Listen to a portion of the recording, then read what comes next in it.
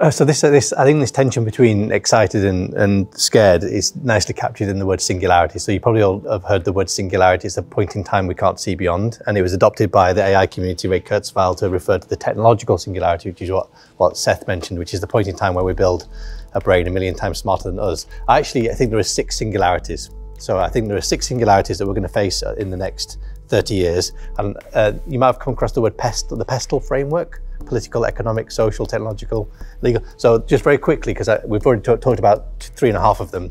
So the political singularity, I believe, is a world where we no longer know what is true.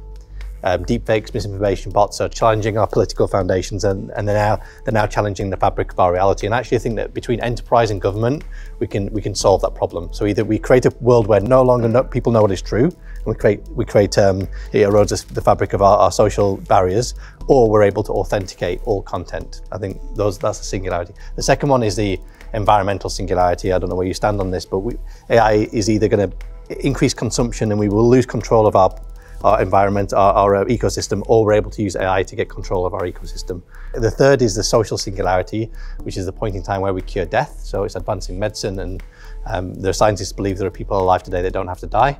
The fourth is a technological singularity, which is the point in time where we build a machine 1 million times smarter than us, and we don't know what will happen when we become the second most intelligent species on this planet. My advice to people is to look busy and be nice to each other, and then hopefully it will bugger off to a different dimension. The legal singularity is surveillance states. So we know that AI understands people deeply. It can also persuade people and manipulate people, and that's a very powerful position to be in. My business is in the business of persuasion. I'm in the media marketing communication business, and I think we need to mitigate bad actors using these technologies to accumulate a massive amount of wealth and power. My favorite singularity, which is what you mentioned, is coined by a very good friend of mine called Callum Chase, called the economic singularity.